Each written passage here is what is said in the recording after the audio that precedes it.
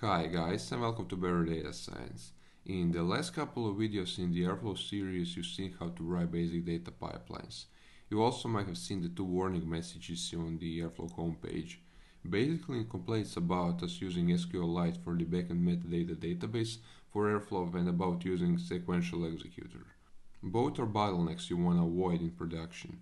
For example, if you have a DAG that needs to run a couple of tests at the same time, well, you can do it with the default configuration. SQLite database doesn't support parallelism, and sequential executor runs tasks one after the other, just as the name suggests. Today we'll fix this behavior by migrating the Airflow metastore database to Postgres and enabling parallel execution on a single machine with local executor. If you plan to distribute your workload among different nodes, then you should try the Celery executor, but that's the topic for another time. So without much ado, let's get started. Here I am at the Airflow web server homepage. You can see the two warning messages mentioned earlier. These shouldn't be here, so let's fix them. To start, open the Airflow config file that's located in your root Airflow directory. In there, start at the line 24. And here you'll see the values for the executor, and below you'll see the value for the SQL Alchemy connection. You'll need to change the executor to local executor and the SQL Alchemy connection string to match the connection to the Postgres database. So first for the executor, just change it to local executor. And it goes without saying, but you'll need the Postgres database installed and you'll need to create a new database for Airflow. I've named my database MetaDB _Airflow so I can establish a connection with the following connection string. So let me just delete this. It's PostgreSQL plus PsychoPG2. Now your database user. It's user Airflow for me. Now database password. It should probably be localhost if the Postgres database is running on your local machine. And finally, the database name. Mine is MetaDB Airflow. Okay, we're now done with that, which means we'll need to initialize the database and create the admin user next. Okay, let me minimize PyCharm and open a new terminal window. I already have the Airflow virtual environment activated, so do that. The first step now is to terminate the Airflow web server and the scheduler if you have them running. There's no optimal way to do so if they're running in the daemon mode. However, we know the Airflow web server is running on port 8080 and the scheduler is running on the port 8793. This means that we can use the lsof command to list the process running on a specific port and then kill them. So lsof itcp 8080 for the web server. Okay, now just copy this process ID and kill that process ID. And now the same for the scheduler.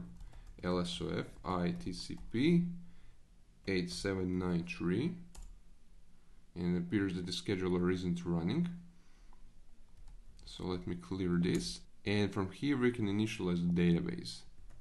So airflow db init,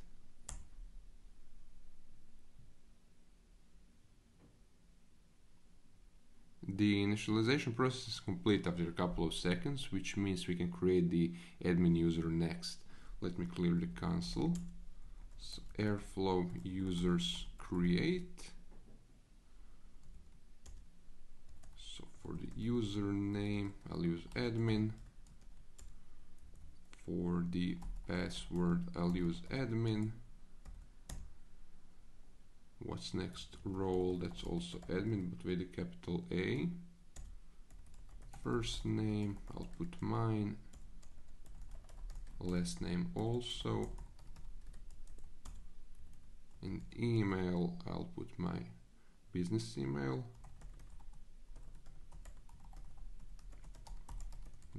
.com. Okay, let's run it. And you can see the success message in the terminal. We have successfully migrated the database and created the admin user.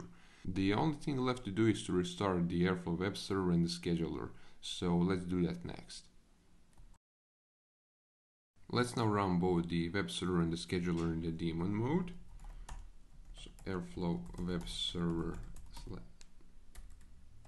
D. Okay, the web server is running on port 8080, and now Airflow scheduler D. Okay, the scheduler is also running. Let me now open Airflow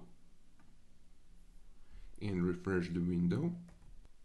The MetaData database migration and the change of Airflow executor were successful, which means you're now ready to run tasks in parallel on a single machine. Before finishing the video, let's see what Airflow actually stores in the MetaData database. So I'm here in Table Plus. You can see that I have the Postgres database connection established to MetaData _ Airflow, and you can see the tables listed in the left menu. It's a lot of tables essentially, and these are responsible to keep Airflow up and running. That's all I wanted to cover today, so let's wrap things up next. We haven't written any code today, but that's the point. You already know how to write a basic data pipeline with Airflow, and the number one issue you're facing is the speed. For example, there's no point in scraping 5 individual pages one after the other. You can scrape them in parallel and save yourself some time. And to be perfectly clear, only now you can parallelize the process, as we took care of the maintenance and configuration tasks. In the following video we'll write the DAG that leverages the parallelism, so stay tuned for that. In the meantime, if you enjoyed this video and want to see more, please consider giving it a thumbs up and subscribing to the channel. That's all for today. I'll see you next time.